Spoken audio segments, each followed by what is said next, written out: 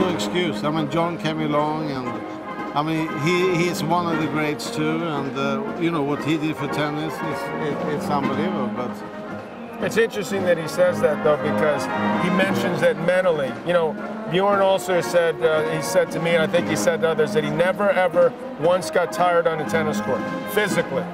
But that mentally, the effort you have to give, he wasn't prepared to give that anymore. And I heard him say, when they asked about the Roger match, when he lost to Tsonga from 2 sets to love, that's the first time he'd seen him dip mentally. So now you start to think, what's going on with this? He seems to love playing, but you weren't able to deal with that. I wonder how long he's going to be able to deal with that. I think Roger, he's going to play one more year. Olympics, London. No, if he's not going to win any Grand Slam next year, I think 2013 he's retiring. Yeah, and you talk about